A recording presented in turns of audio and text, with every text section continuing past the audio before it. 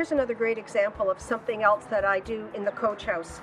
I buy vintage and antique chairs. Chairs that you probably would walk right by. They're tatty, the foam cushions have all deteriorated. What I do is I pick them up, I like to get sets, and take them apart. I put new foam cushions. I find some really interesting fabric, and I've discovered Annie Sloan chalk paint.